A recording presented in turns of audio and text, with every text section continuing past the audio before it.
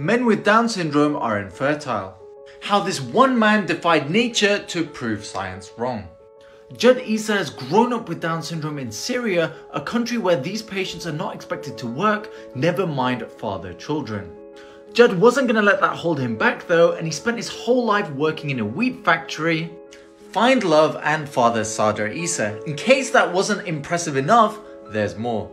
Being a child to a father with Down syndrome, Sadr Isa had an almost 50% chance of inheriting the condition itself.